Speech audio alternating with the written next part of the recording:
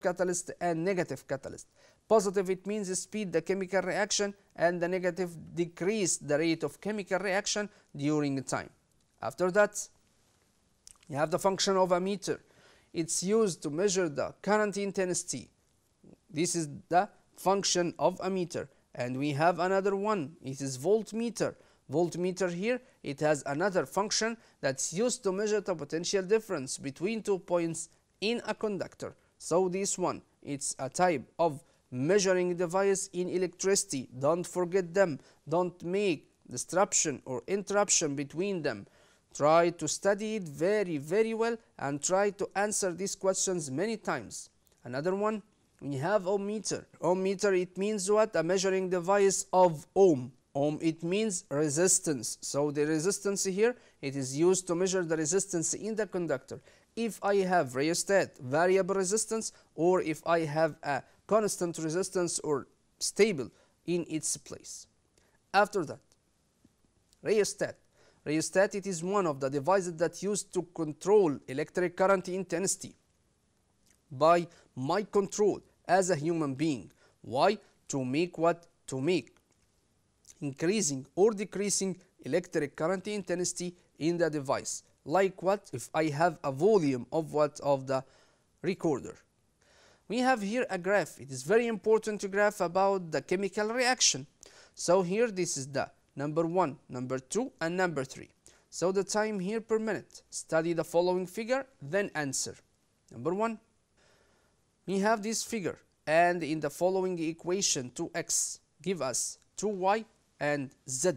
So this one is time per minute, and here we have the opposite graph represent the change in concentration of reactant and the product during the time. Okay, so this one means what? Write the name of each number indicates the illustration of a change in reactants and the products in this reaction during the time in a table. So what is the answer here? This is the number 2 represent 2x, number 3 it represents z, and number 4 or number 1 represents what? Represent 2y. Why? Because number 1 is the highest one in the number of molecules. So 2y, it's what? It is the high number of molecules in the product. And we have z here, it's number 3. And the last one, it's number 2, represent 2x. Let's go to see another thing about this one in the table. We have time per minute. It's concentration of 2x, concentration of 2y, and concentration of z. In the beginning of chemical reaction, we have concentration of 2x that gives us what? 100%. Why? Because it is the beginning of chemical reaction, we have no reaction. The reactant is still without a change. And the concentration of 2y is 0%. So concentration of z is also 0%. Why? Because we have no reaction, so we have no product. Number 2, during chemical reaction. During chemical reaction, we have decreasing gradually to reach 50%. And concentration increase gradually to reach also 50%. And the last one increasing gradually to reach 50% also, to make balance between them in 1 second of this reaction. After that, at the end of this reaction, what will happen? The concentration of 2x is 0% by decreasing gradually. And we have 2y, it's increasing gradually to reach what? To reach 100%. And we have the concentration of that also change it into 100% gradually, because we have increasing in the product and decreasing in the reactants. Now we have another type of question. It's complete the following. Number 1, from the catalyst that used in catalytic converter. Catalytic converter, it means a part that found in the cars or the modern cars. To make what? To make space and space. Number 1, to make V2O5, it's what? It's catalytic converter. We have many examples of this. We have MnO2, vanadium pentoxide, or manganese dioxide. Let's go to see another one. Space used to measuring the current intensity, but space used in measuring potential difference. First one, it's what? Very good. It's a meter using the measuring the current intensity, but space here, it means used to measure the potential difference. It is voltmeter. Let's go to see another one. of this complete question, we have the resistance is measured by what? By ohm. But the current intensity measured by which unit? I need it here, the ampere. Why? Because here this is electric current intensity is measured by ampere unit. Do you know the names of the glands here to make up the endocrine system? It's very easy. If you study it very well, so you make these glands in a right way.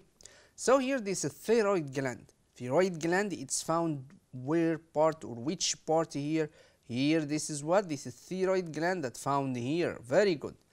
Why? Because this thyroid gland, it's found near from our what? Our larynx.